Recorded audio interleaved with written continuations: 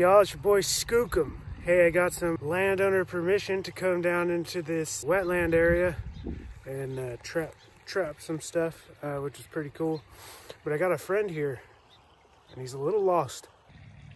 Are you lost, dude? I think the river is way over that way, a couple miles. What are you doing? Oh, beautiful animal. You can't really see the red like I can. It's pretty beautiful. Whoa there, guy. I don't think I can explain to you guys the feeling of this. You're already scrappy. I don't know if you're gonna fall down into this nasty abyss. Just scouting around looking for sign. I didn't want to drag all my traps through here without knowing where I was gonna set at. Birds flying around. This is actually pretty beautiful. Got salmon. What a weird day. The thing about trapping back here is as soon as I get something, I'm gonna have to drag him out all the way back over there. Hey, stuff like that. All right, boys, so I'm out here. I mean, there's sign of animals, nutria, muskrat, but I've got my sights set on something bigger. I can come back for these guys when everything else is closed. So I think I'm gonna focus on the river. It was pretty sweet. I got landowner permission and stuff to be in here, but it just ain't for me this time of year. So I'm gonna check out one more wetland, see if it's more promising. But if not, we'll be headed to the river. All right, boys, so I found a pretty good run up here. And there's also one over there, and they're crossing the road up above. But I just put a caster mount in there. Got my guy right there in a drowning line out. Trying to do this quick because we got to get out of here. But yeah, hopefully this will work. I got some natural beaver caster in there. This should put a hurting on them. Let's see. Oh yeah, boys. Looks like the trigger's been set. Let's see what we got in here. Big fur, big fur, big fur. Oh yeah, got him. Mr. Mole, dude. Tell all your friends, dude. Tell all your friends. Got him on that good gopher hawk. That thing has done wonders. Yeah, look at this weird animal.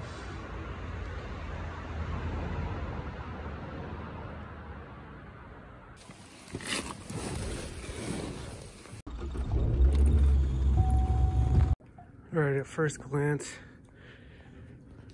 my trap is gone. But then when I walked down here, I saw a beaver slap his tail and take off. I really hope everything went okay with my line. Let's see. All right. Moment of truth. I mean, there's beaver prints right here. Oh, it's heavy. It's really heavy.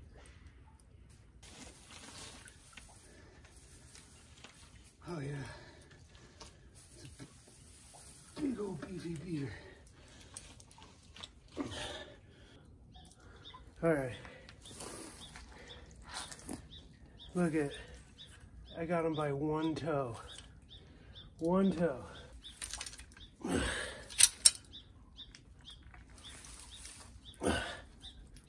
Beaver down. I gotta figure out what the hell I'm doing on here. That means I set one trap in this area and let it sit one night. That's why setting on sign is so important. And I saw his buddy over there, so that's why we're gonna set again.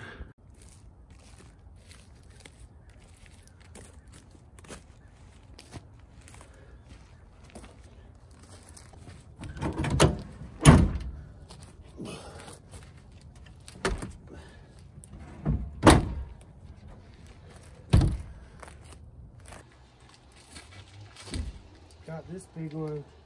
First night, only set.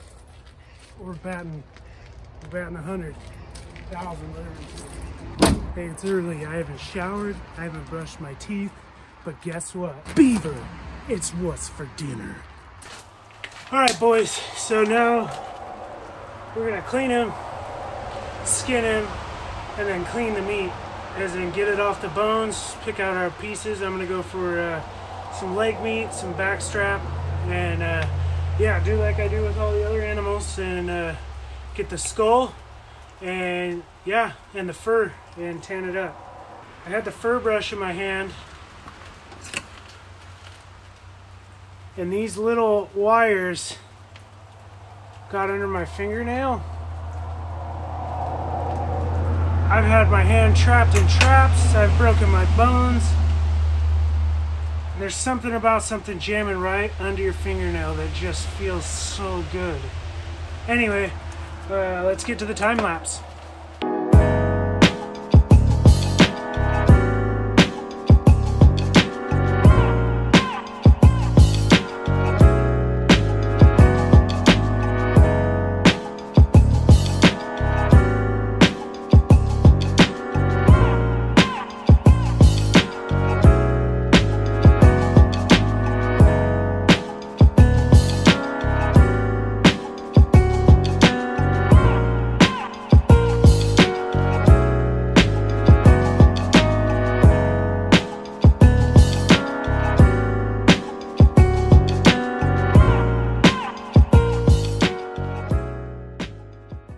Got him skinned. Now we're gonna pull out the caster, take off the head, and get the meat we're gonna eat. Had it soaking for a little bit in some salt water and some ice to kind of pull some of the blood out, to get rid of some of the game flavor. And now we're gonna take it out. All right, boys, before we get started, remember the golden rule. Always ask your wife, hey babe, can I use your Instapot to cook beaver? Are you gonna wash it? Yeah. Go for it. Remember, always leave it better than you got it. Alright, boys, so I got back strap, some of the back meat here. And then these are some of the front shoulder. I didn't take all of the beaver due to some gland issues. So I got meat that's free of that. And you want to be aware not to cut any glands and get that stuff on the meat. It'll make it taste bad, so hopefully I got it all. Real quick, we're gonna do some celery. But I learned this pretty cool trick from a professional I call my wife. If you break this and peel that, oh yeah, dude. That's chef quality right there.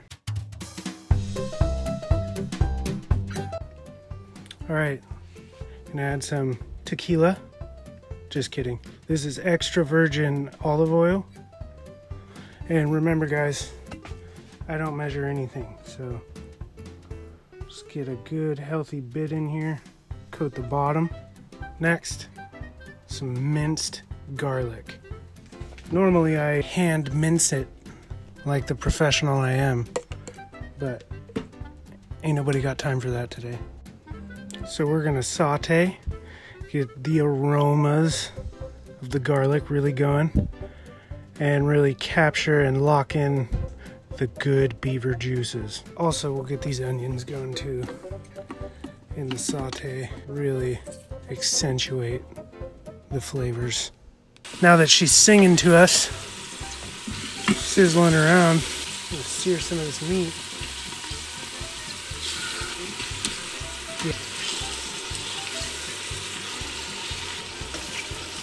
And I'm gonna add in some of my good buddy Johnny and his seasoning salt.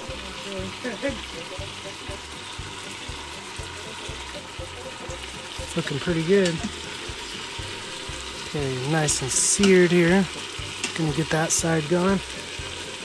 And then we'll add the juices. Now that he's good and seared, I'm gonna go ahead and add a couple cups of water.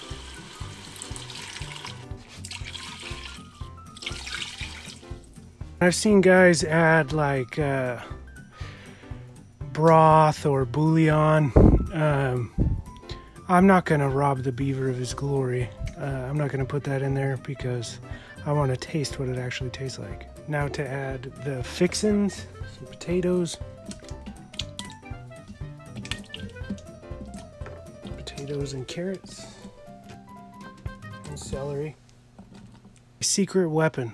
I've heard nothing but good things about apple and beaver, so I'm gonna go ahead and throw some slices of apple.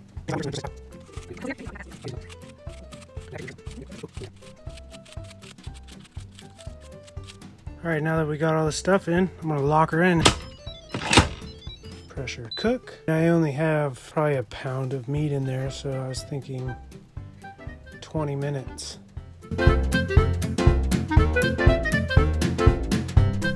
It smells good, I'm not gonna lie. Dun it. Dun it. Okay. Okay, I see you. First things first, we need to check the temperature. Oh yeah, we're good. Let's cut into this bad boy. Oh gosh. What? It's like rough. I can guarantee it's chewy. I mean, moment of truth. I mean, it's chewy.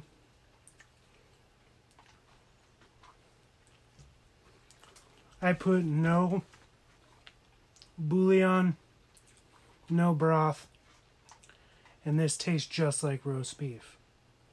Like, just like roast beef. It's a little more chewy.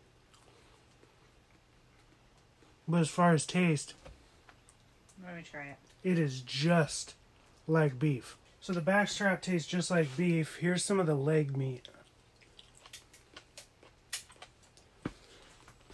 I'm serious. Tastes just like roast. When you hear it taste... I understand. Siri doesn't understand. And I don't think you understand either, but this tastes just like beef. It's unreal.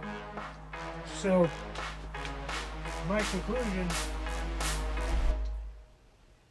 I'll take a bowl of it.